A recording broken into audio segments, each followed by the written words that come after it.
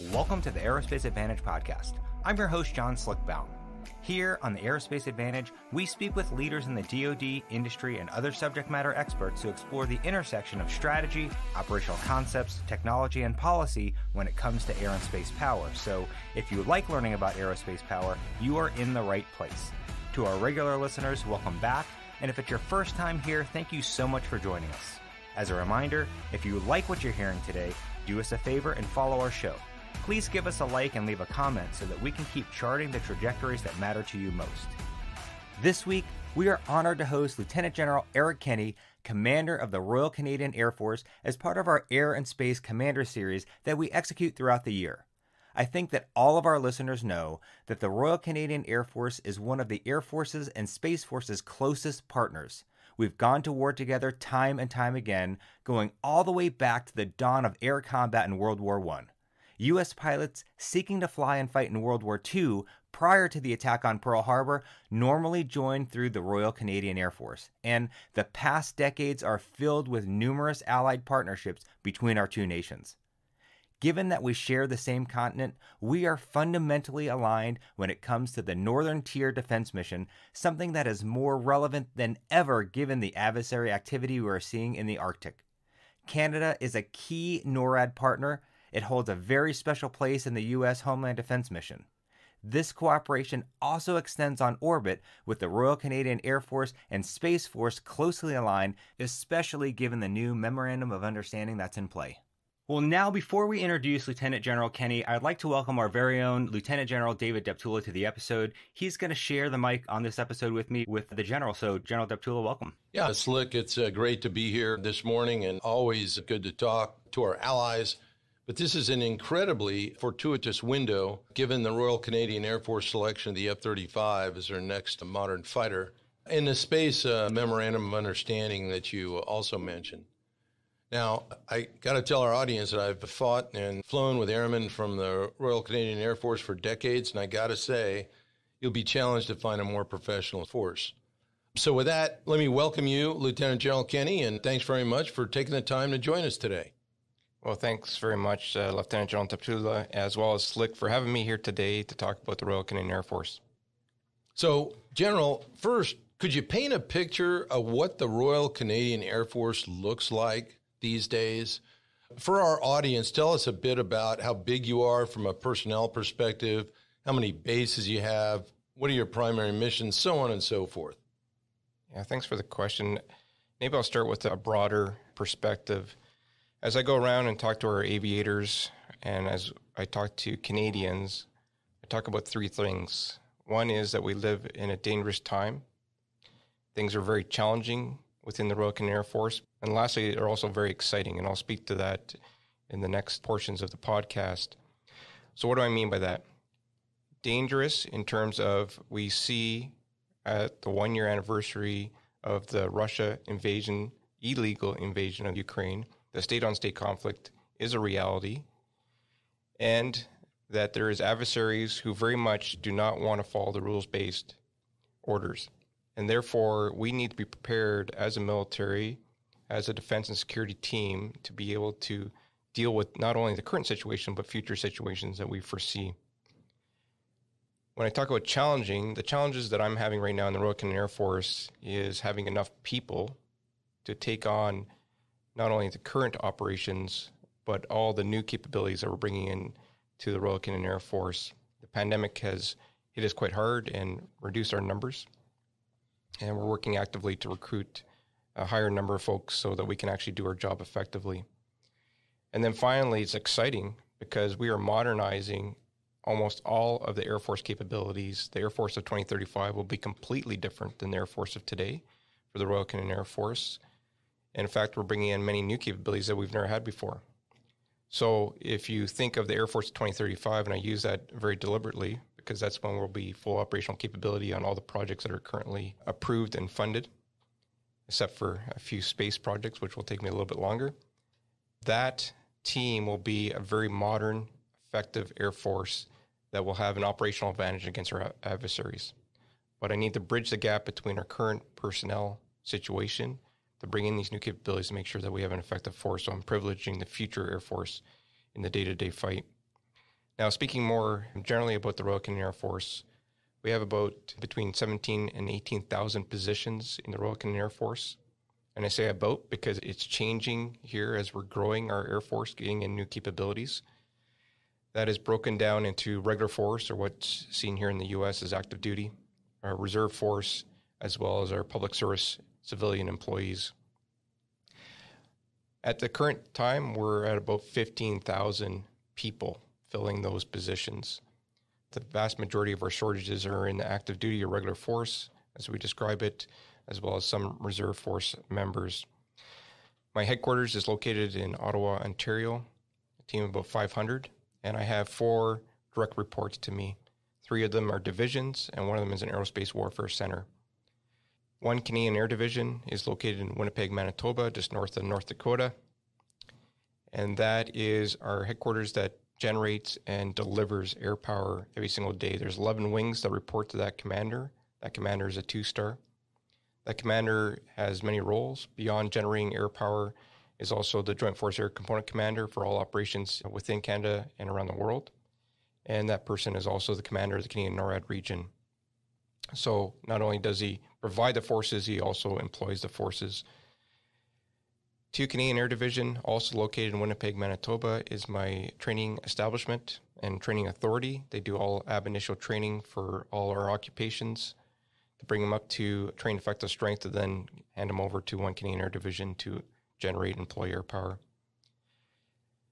3, and they have 3 wings, underneath them. And then 3 Canadian Space Division, newly formed on 22 July last year, as we recognize the importance of the space domain. It's located in Ottawa, Ontario. It has 100 people currently and growing to 175. It'll be a 50-50 split between military and civilian, and it is a joint force. Within that military there is Army, Air Force, Navy, and Special Forces, and that will stay that way going forward. They have 1 wing underneath them, and they generate and employ space power. And then finally, as I mentioned, the 4th component, which is our Aerospace Warfare Center, which is located in Trenton, Ontario. They do our concept development, conceived design aspects, as well as our doctrine. And they have a couple squadrons underneath them to do operational test and eval, and as well to do adversary support. So that's the composition of our Air Force as it stands right now. In terms of some of the missions that we do, each day we do search and rescue. So all aeronautical search and rescue within Canada is done by the Royal Canadian Air Force. We have a mix of fixed wing and rotary wing search and rescue aircraft. We do the NORAD mission with fighters on alert, as well as air defense sector and an air ops center to control that, air mobility throughout Canada and around the world. Beyond that, unlike some other air forces, I also am responsible to generate maritime as well as land-based air support. So on the land side, I have a tactical aviation capability, Chinooks and Bell 412s that I generate for the Canadian Army, primarily support, as well as some with the Special Forces. On the Navy side, I have maritime patrol aircraft and maritime helicopters that support the Navy in the anti-submarine warfare role primarily. And then I also have fighters that I can deploy as required around the world with air-to-air fueling capability, all controlled by our Air Operations Center, which is located in Winnipeg. What I take away from that is, in Canada, you own all the air assets. We own all the air assets except for some of the smaller UAVs that the Army, Navy, Special Forces have, as well as some helicopters that we have provided to our Special Forces Command. We generate the pilots and the maintainers to go there, and we're about to bring in, with Special Forces, a capability to do intelligence, surveillance, and reconnaissance, twin-engine aircraft, which we will provide the pilots for and the sensor operators for, but it'll actually be owned by the Special Forces, a total of 3 aircraft. It sounds like a good organizational arrangement that perhaps the United States might learn from one day, but that's a discussion for another podcast. Over to you, Slick. Yeah, sir, I appreciate that. As you both were just talking, it made me realize all the way back to my personal experience going through pilot training, where my flight commander at Shepherd was a Canadian F-18 pilot, Sleepy Cottrell, who was my flight commander. I flew a bunch with him and learned a ton. And being a class leader, not only did I fly from him, but I learned a lot about leadership. And then you just realize, to General Deptula's point, how closely aligned we are with our allies, especially Canada. So it's just really neat to have you here and to talk through some of the things. And I can't remember a time that I've have done a red flag or been deployed to where the Canadians weren't there. So, and I really just want to use that example because we know what we are doing in the United States Air Force. So can you talk to us about your operating tempo? You all were obviously key players over the past 2 decades in Afghanistan and the fight against ISIS. So where else do you find yourselves deploying, and what are the main drivers in play? Thanks, Slick. First off, I do know Sleepy very well. Our force is not that large as you compare, obviously, to the U.S. Air Force. And so we tend to know many of the folks within our Royal Canadian Air Force. And my background is as a fighter pilot. And so I know Sleepy, who was also a fighter pilot. So our operational tempo, like everybody else, is very high, compounded by the fact that we're short of people, as I mentioned early on. One of the things that we do, that we have to do every day, besides the NORAD mission, having alert aircraft available to do aerospace warning and aerospace control for the binational command of NORAD, is that search and rescue capability. We have across 5 bases in Canada, a combination of rotary wing and fixed wing aircraft, and very proud of that team and the search and rescue technicians that will be dispatched to retrieve and ideally save those that require help when they're in distress. Air mobility fleet is flat out right now, moving equipment, people around the world, in particular to Europe, to support efforts in the Ukraine, whether it's donations. We're getting ready to fly some tanks over to, which will be donated to Ukraine in a relatively short order with our C-17s. So because of the tempo and the personnel shortages, we're consolidating and focusing our efforts where it provides the greatest effect. As an example, I had an air mobility detachment in Kuwait supporting operations in Iraq. We've now consolidated that into Europe. And from there, doing a hub and spoke type operation where we'll go to Kuwait as required to support operations in Iraq or around the Middle East. Their primary purpose right now is to provide non-lethal and lethal aid donations for countries within Europe, as close as we get to the Ukraine to be delivered to the Ukraine. They've moved over 6 million pounds of cargo since they arrived shortly after the invasion occurred about a year ago. And they've been doing that for multiple nations throughout Europe. As well, we're using that team to go down to Africa to do UN support, primarily out of moving equipment within that area to provide support as required. Our CP-140s, which would be referred to as P3s, we call them CP-140s, are often deployed doing the ASW anti-submarine warfare role in the Atlantic. We've also been sending them times a year to Japan to do UN Security Council resolution enforcement against North Korea for transfer of specific arms or cargo that is not allowed to be there.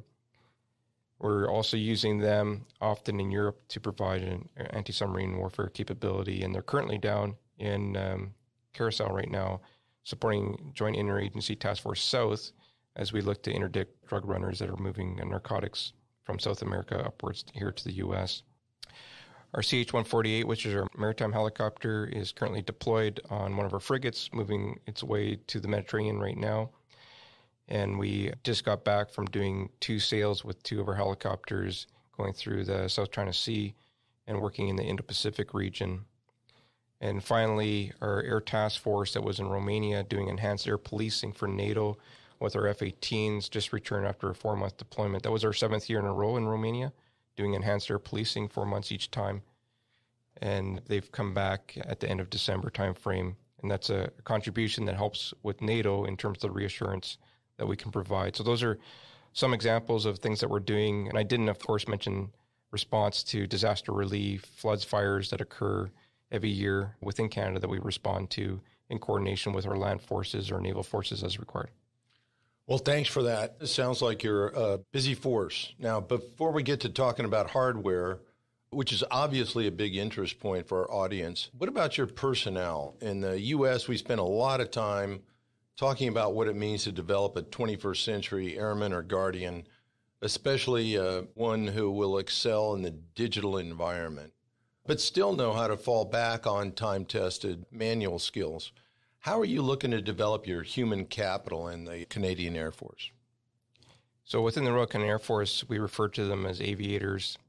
And really, it all comes down to people. We're going to get new equipment, new capabilities. We're looking to integrate it all. But unless we have the people that are trained, that are motivated, and that are ready to do the mission, we will not be successful. So my main focus, as one of my 4 objectives in my new strategy being released shortly, is making sure we value our people and invest in their future. So this is about professional development, military education, talent management, and succession planning to make sure that they are able to thrive in a complex, uncertain environment.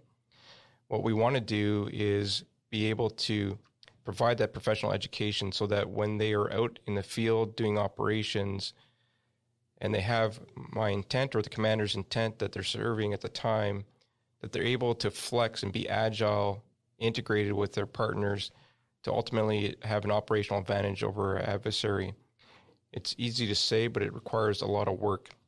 I think one of the reasons why we're seeing Ukraine so successful against Russia is the professional development that Canada's helped with as well in development since the 2014 invasion to make sure that they are a thinking force, especially in the non-commissioned member corps or enlisted corps, that allows them to take intent and move quickly on a conscripted force who does not have that training and waits for orders to be given and therefore is not able to quickly react.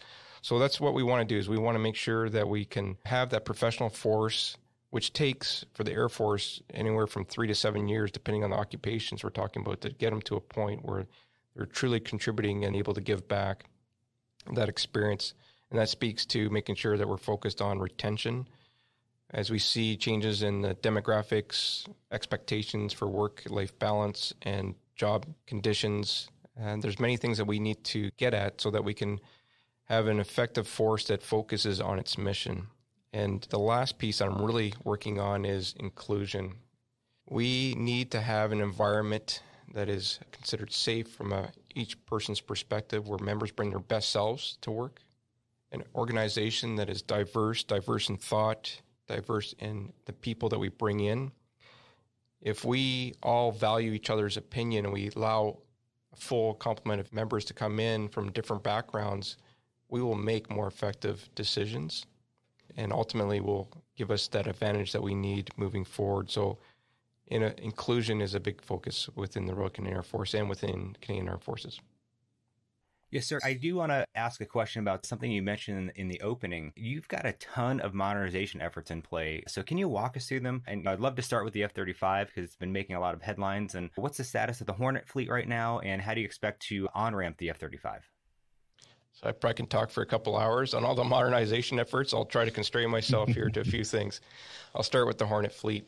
So we received the F-18A and B models in the early 1980s. We were one of the first countries to actually take delivery of the F-18 when it came out. So that aircraft now is onwards of 40 years, and our current modernization efforts that we've put into the F-18 fleet will bring it to 2032. So it'll be a 50-year-old aircraft at that point. So what are we doing to make sure that we're able to effectively transition to F-35? We're investing in two components to our F-18s. One, which is ongoing right now, is to update the avionics to make sure it's interoperable, whether that's ADS-B, Mode 5, updates to our GPS, some crypto requirements to make sure that we can effectively operate that in a coalition. And then a more significant effort is 36 of those 88 aircraft will be fitted with an APG-79 EASA radar. We already have two of them down in the States doing some testing. We're putting on those as well, some AIM-120 Deltas, AIM-9Xs, and JSOW, Joint Standoff Weapon, to give it a capability that will be able to do cruise missile defense in relatively short order. By the end of this year, we expect 6 of them to be at initial operational capability. We're working very closely with the U.S. Marine Corps, who's doing a very similar effort on their F-18s. And then by the summer of 2025, all 36 aircraft are projected to be complete and on the line.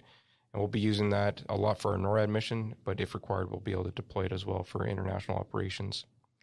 So that allows us to go from a current 4-gen aircraft to a 4+ with the EASA Raider AIM-120 to then transition to F-35. So we're actually doing several transitions, just to be clear, as we modernize our F-18, go to what we call Hornet Extension Project 2 with the EASA Raider, then into the F-35.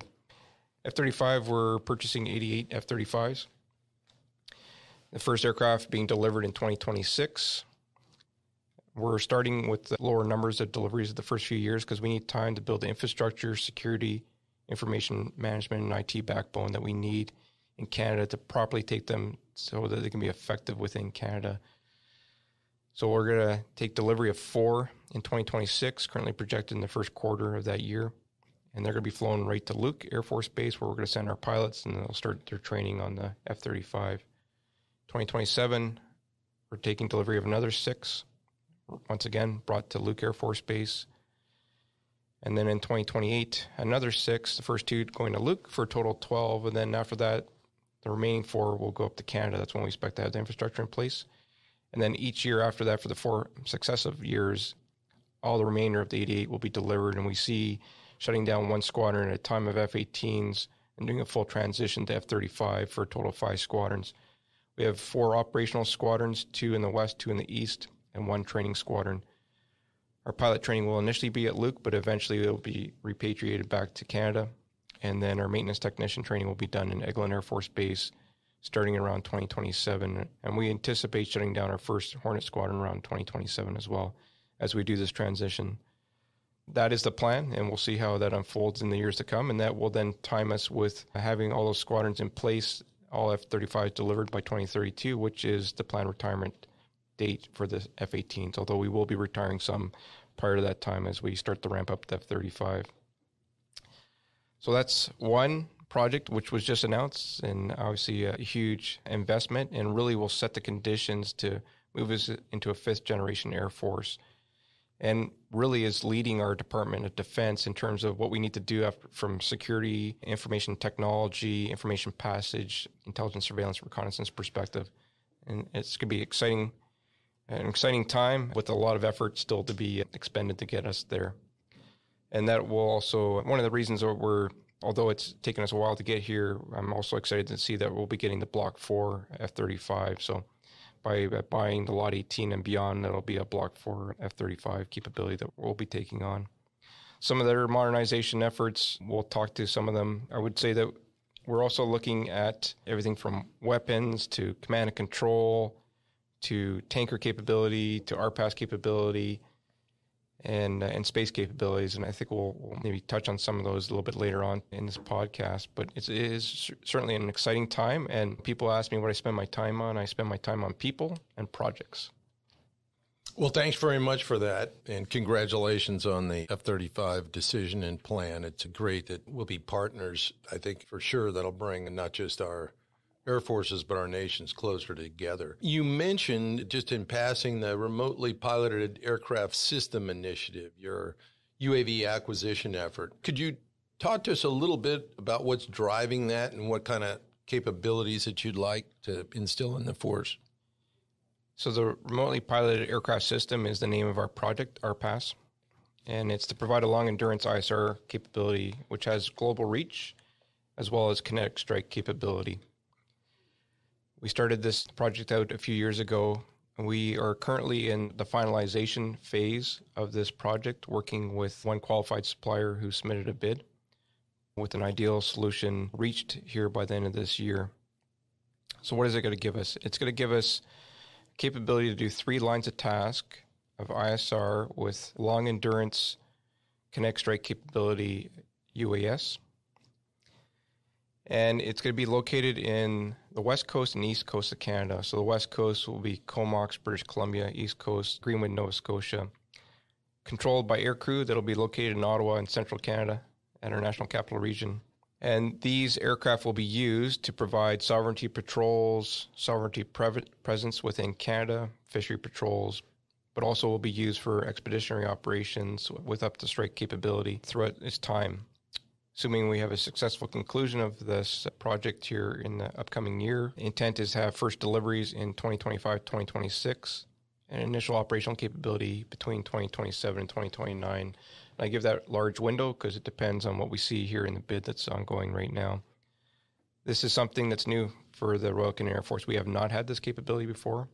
And the capability we're looking at will be able to fly in all controlled, uncontrolled airspace. So it's something that we're looking forward to, and it's going to be a significant uplift of effort just due to the fact that we're not just switching out a capability, we're bringing in something we've never had before.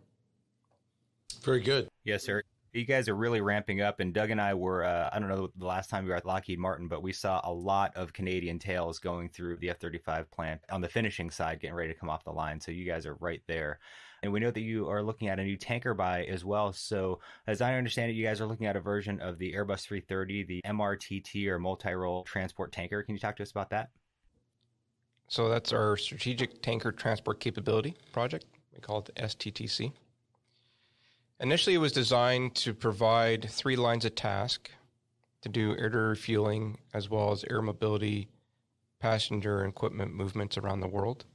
We did an initial look at who could provide capabilities, and what came back was the A330-200 MRTT was the most viable solution set for Canada.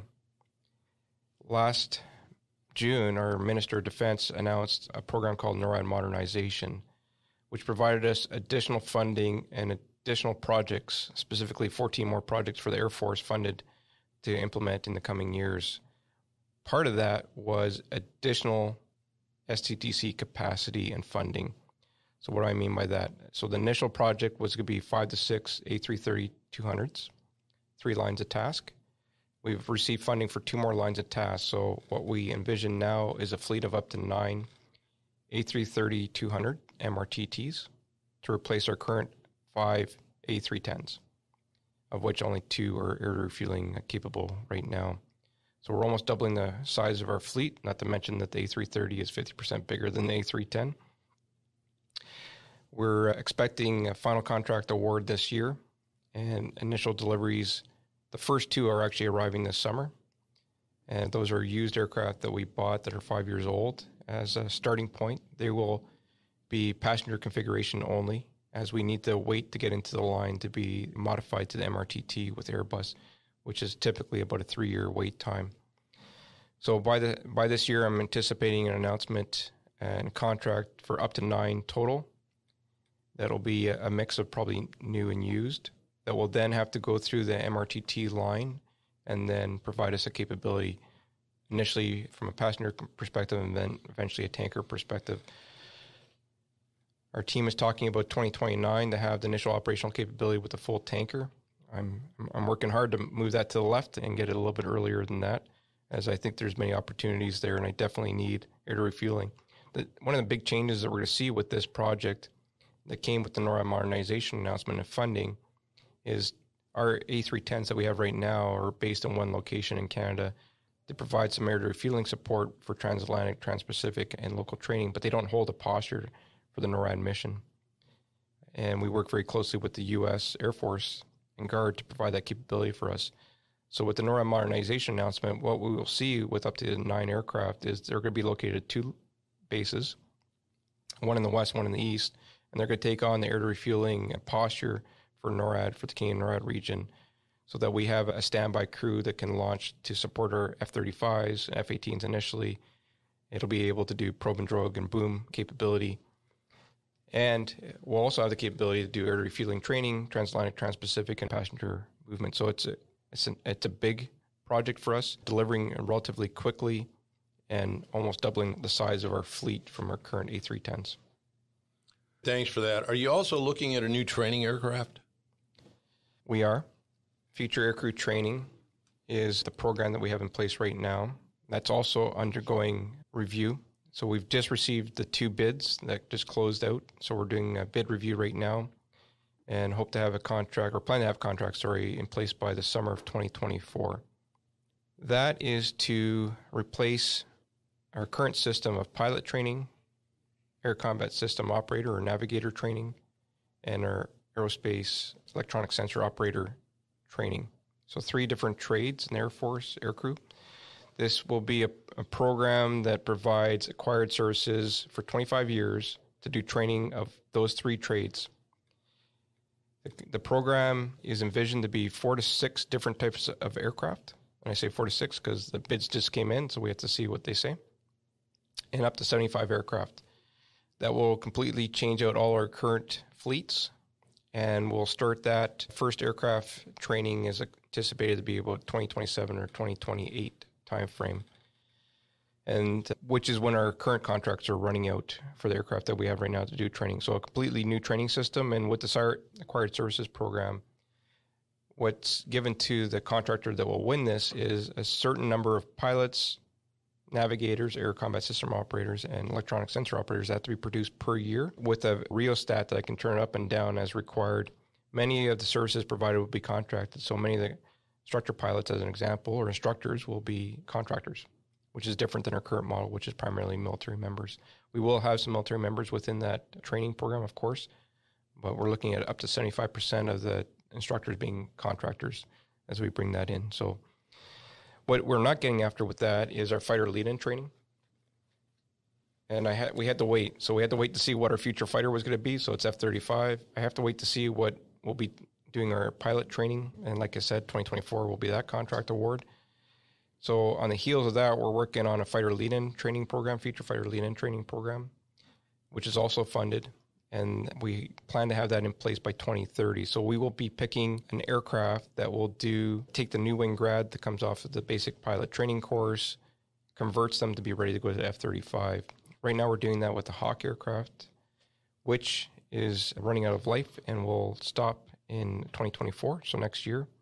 So between 2024 until we get this up in 2031 or 2030, we're calling it Bridge Fighter Lead-In Training. We're going to primarily work with NJEP on the T-38, which we've already been a part of, and we're going to bolster our numbers there. I'm also sending some pilots over to the International Flying Training School in Italy. We've just sent an instructor there, and we'll be sending 2 pilots there, as I need to have an ability to increase my numbers of pilots that are trying to get to the fighter stream, depending on what's happening with any particular program, and I'm working with some other nations to see what we can do. So for a 6 to 7 year period, we will outsource to do that fighter lead-in training, and then we'll bring it back to Canada in about 2030 timeframe. Yeah, so you guys are really, really getting after it sounds like. And I want to shift gears just a little bit because you mentioned it in July of 22, really focusing on space. So the Royal Canadian Air Force is also charged with handling your national security space missions as well. So can you walk us through how Canada views that domain right now? In the U.S., we're very cognizant that our adversaries have chosen to contest space. And for us, that's what's driving the major changes in how we consider operations on orbit. So where's the Royal Canadian Air Force on all of this? I'll start by saying that we're very aligned with the U.S., as well as our key allies in the Five Eyes and beyond, in terms of where we see the space domain. I was fortunate to host General Saltzman, the Chief of Space Operations, as well as General Dickinson, the Commander of U.S. Space Command, in Ottawa, Ontario, a couple weeks ago. Both of them came separately, and we spent a day and a half with each to talk through what we're doing in Canada from a space perspective, ensure that we continued our strong collaboration within the space domain. I think in the past, and for many, they believe that the space domain is a peaceful domain and one that is safe from threat, but that is not the reality. We see very clearly with the Ukraine invasion and with some of the testing that's been ongoing and overt strikes that have occurred by Russia, that the space domain is at risk. And we have built our force, and I'm going to use some of the thoughts that I heard from General Saltzman and General Dickinson during their visits. We have built our force with the assumption that we will always have access to weather data, SATCOM, GPS, or other capabilities that we get through space. Missile warning would be another example. If we assume that we will have full access to space, then we have right-sized our force. But if we don't have access to space, then all of a sudden our force composition is not the force that we need to move forward. So what does that mean? That means we need to defend and protect space. And Canada, when we released our defense policy in 2017, clearly stated that we are in the defend and protect role in the space domain. And we just clarified that again in a policy document that we released last year. And that's reassuring for many of our allies, to include the U.S., as we work as part of the Combined Space Operations team, which includes 7 nations now. We were one of the original signatories on that. And most recently with Germany and France that have been added to it, so a total of 7 nations with the Five Eyes. Working collaboratively, I think one of the reasons why Canada's been so involved in space is through the NORAD agreement. We have had members down in the U.S., throughout the U.S., who have been filling positions primarily in missile warning, but in other roles ever since NORAD has started. And so it's built a space expertise within the Royal Canadian Air Force that we've imported back into the 3 Canadian Space Division. But ultimately, what we wish to pass on to those that will listen is that everybody has responsible behaviors in space, and that we treat space for peaceful use. But the reality is our adversaries don't see it that way. And we need to be able to protect our capabilities in space, degrade others if so required, to make sure that we have an operational advantage. Now, you recently signed a memorandum of understanding with the U.S. about national security space operations. And as I understand it, it mirrors the agreement that we have with the UK. Would you mind explaining it a bit to us? So I signed the Enhanced Space Cooperation Memorandum of Understanding with General Dickinson when we were in New Zealand at the beginning of December at the Combined Space Operations Principal Board. This is something that we've been working on for some time, and yes, very much in line with what the UK has done, and I know Australia is working on it as well. This is about better sharing of information, better integration of capabilities, understanding what one can provide that supplements another, so we don't duplicate efforts. We have been partnered very closely with the U.S. Space Command and U.S. Space Forces as it stood up. And most recently, I sent a colonel down into U.S. Space Command, and this memorandum of understanding will provide that individual additional access within U.S. Space Command, and U.S. Space Command will be sending us in 06 here shortly to 3 Canadian Space Division to be the deputy commander of that division. So this speaks to some of the collaboration that we're doing, and this MOU allows us to strengthen our deterrence and improve our resilience when it comes to space capabilities, and I'm very excited that we were able to do that. And I know that Australia will be doing that shortly. Well, General, I wanted to hop in here. You covered a lot of modernization priorities in the air domain. So what are you guys doing for space? Quite a bit. One of the focus areas, and I asked both General Saltzman and General Dickinson when they're visiting us, what are some of your priorities when it comes to space? And the one thing they talk about is space situational awareness or space domain awareness. And Canada has been doing that for a long period of time, currently with a Sapphire satellite that provides and feeds into that 10 space situational network aspect. And we also have the Radar Constellation Mission RadarSat, which provides us synthetic aperture radar, maritime domain awareness at a global level. In fact, we're using it to support some of the Ukraine operations that are ongoing right now. Those are not owned by the Royal Canadian Air Force or by the military. They're projects that we've partnered with our Canadian Space Agency or MDA, different space industry organizations. We are now bringing in capabilities that will supplement what we have. So the Sapphire is a satellite that has reached its life and needs to be replaced. It's still working at this time. So we have Surveillance of Space 2 project, which will put 3 ground-based optics tracking systems into Canada in about 2026. And then we're going to be launching a satellite to complement that in 2030. We want to get the optics up and running as quickly as possible. Make sure that the Sapphire, which is currently approaching end of life, as I mentioned, if it was to go, we still at least have ground-based optics until we get that satellite up. And then we have 2 other big projects, and they're significant lifts for us. One is Defense Enhanced Space Surveillance from Space project. And this is a SAR, synthetic aperture radar satellite constellation in the low Earth orbit that will give us an ability to watch the approaches to our coasts and to our nations to make sure that anything on the main maritime side in particular moving towards Canada can be tracked, but it actually will give us a global option to provide information across the globe as to what's happening on the ground, and we're partnering with others to provide additional capabilities on that one. And then we have the Enhanced Satellite Communication Project Polar, which is a high Earth orbit constellation that will provide us classified, encrypted, secure, narrowband, high band capability for SATCOM from North 65 to North 90 in the Arctic, which we don't currently have. So I've flown many times up there, and unless you're near a North Warning System, you don't really talk to anybody in an F-18. This will give us an ability to be able to talk to all aircraft up there that have access to it. When I said earlier on that the Air Force of 2035 will be completely different except for a couple projects, these 2 projects are currently slated, the last 2 I mentioned, in 2035. And so I'm hoping we can move those ones a little bit quicker.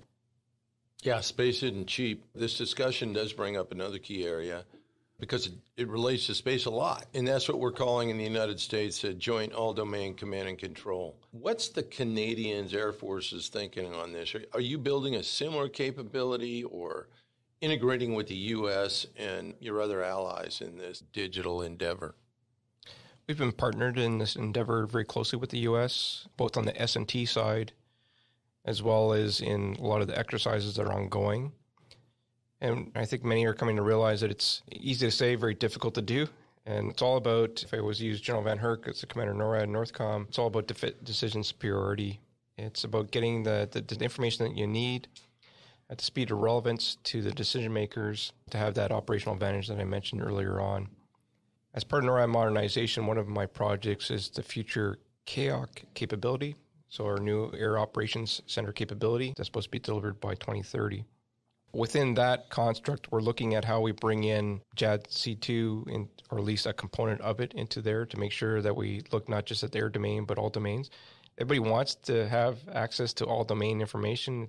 But what do you need and how do you get it there? Often we talk about cloud-based computing and data. So it's about having access to the data, making sure that data is clean data that is able to be put together through machine learning, AI, and ultimately giving you that decision superiority that I mentioned earlier. So our Chief Information Operations Officer within the Department of Defense is working on several initiatives to give that for the Canadian Armed Forces, and within the Royal Canadian Air Force, we're working on cloud-based command and control, which is another NORAD modernization initiative. And then with our future CAOC capability combined, we're looking to get after it. But what it will be is not really clear to me. And I think if you were to ask many people, they would give you a similar answer. You bet. I'm picking up on a theme that maybe it's a product of our own success, but the Air Force and Space Force, we just seem so taken for granted, right? Everybody just expects us to be there.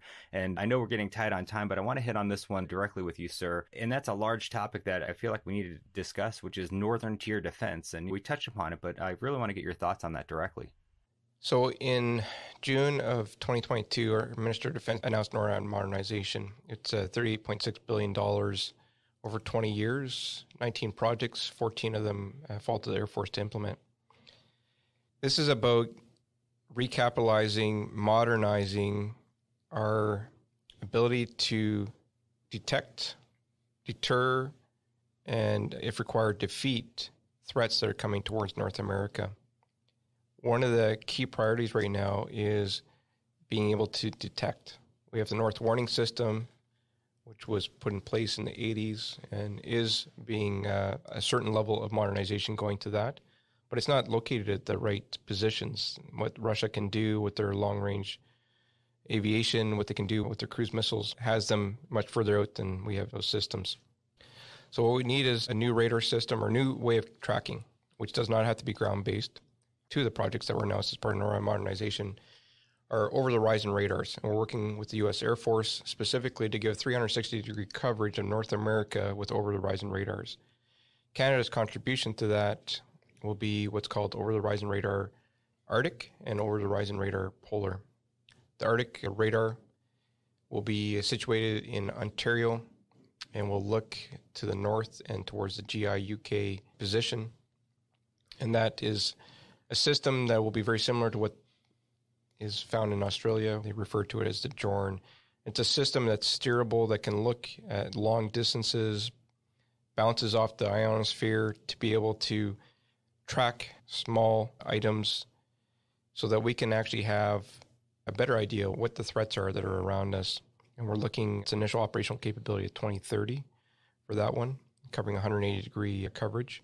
And then the second one that we're putting in, there's actually two with that one, but the other one that we're putting in is in the polar. So in the most northern portions of Canada, we have Canadian Forces Station Alert, the highest location that is manned within the Arctic, north of Thule, just to give you a bit of a sense of how far up it is. Up in that area, we're going to be putting in another over-the-horizon radar, which will be polar, and that will cover the polar region. And that's because the way the system works, you actually have to be up in the pole to be able to effectively counter some of the challenges with the climate and the atmosphere specifically. So we need to have a separate system there. One of the challenges that's going to come with that is having the power to get up there and then pulling the data. So we're working on that still. That's projected to be initial operational capability in 2032. So You need to be able to see the threats. You need to be able to deter them. That'll be F-35. That'll be the tankers that we're getting, upgrades that we're doing to our Air Operations Center and our air defense sector. Bringing it together, cloud-based command and control. Infrastructure, we have a significant amount of money that was announced as part of NORAD modernization to upgrade our infrastructure at all our forward operating locations.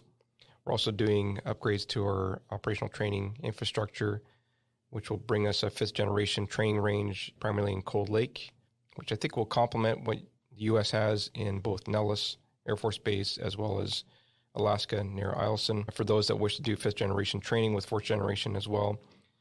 And then we're also spending a lot of funds on upgrading the number of missiles that we have to a level, to be honest, that I haven't seen my entire career as a fighter pilot. And we're getting after a lot of the communications internally within Canada. So all that speaks to layered defense and ability to project power where required, and ultimately to provide sovereignty capability in close collaboration with NORAD.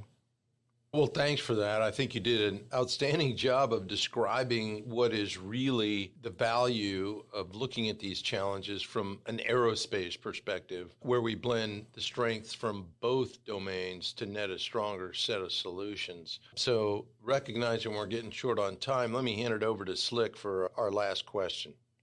One thing that we wanted to highlight here was that it is the Royal Canadian Air Force's 100th anniversary coming up on the horizon, and it's got to be a significant honor to lead the service at this juncture. It's really thought-provoking, reflecting on where the Royal Canadian Air Force has been and where it needs to go. So any thoughts you want to share on that front? Yeah, of course. 1 April 2024 is our centennial, 100th year of service for the Royal Canadian Air Force, and it's a real honor to be able to be the commander as we prepare for that celebration. What we're looking at is to showcase, demonstrate, enhance, and honor. We're going to look at the service of those that have come before us since 1924. We're going to showcase those that are currently serving as aviators within the Royal Canadian Air Force. And then we're going to inspire towards our future, this modernized Air Force I talked to of 2035. We have many initiatives, plans, and programs in place. It'll start about 6 months prior, so later this year, in the November to December timeframe, and go about 6 months past our birthday of 1 April 2024, so into the late summer. I invited many of my air chiefs to send some of their aero demonstration teams over to participate in many air shows that we'll be doing across the country, and several of them have already responded with positive replies. We're doing everything from a gala to a run, or movies, books, and many different events, to include, of course, hockey, because that's what we do in Canada. And so we have a partnership in place where we're going to be working with one of the hockey teams to really get after showcasing what we've done and where we're going. And then we've also have many science, technology, engineering, math, STEM initiatives ongoing to inspire some of those individuals who wish to join the Royal Canadian Air Force. I'm going to leverage it a little bit to be a bit of a recruitment opportunity and attractions, because I think, as hopefully I described to you, there is lots to be excited about with the Royal Canadian Air Force. But we need the people to do it, and we need the right people to do it. So I'm very much looking forward to celebrating with all those that wish to participate on 1 April 2024 and the 1 year around that time. General Kenny, I really want to let you know just how much we appreciate your time today. And again, thanks so much for the collaboration and partnership, both on a national level as well as with the Mitchell Institute specifically. So really appreciate it and wish you all the best in your future endeavors. Thank you very much, Lieutenant General Deptula, as well as Slick. This has been fantastic. I look forward to coming back at some day in the future to tell you where we're at. Awesome, sir. Thanks so much for being here. With that, I'd like to extend a big thank you to our guests for joining in today's discussion. I'd also like to extend a big thank you to our listeners for your continued support and for tuning in to today's show. If you like what you've heard today, don't forget to hit that like button and follow or subscribe to the Aerospace Advantage. You can also leave a comment to let us know what you think about our show or areas you think we should explore further. As always, you can join in on the conversation by following the Mitchell Institute on Twitter, Instagram, Facebook, or LinkedIn, and you can always find us at mitchellaerospacepower.org. Thanks again for joining us, and we'll see you next time. Stay safe and check 6.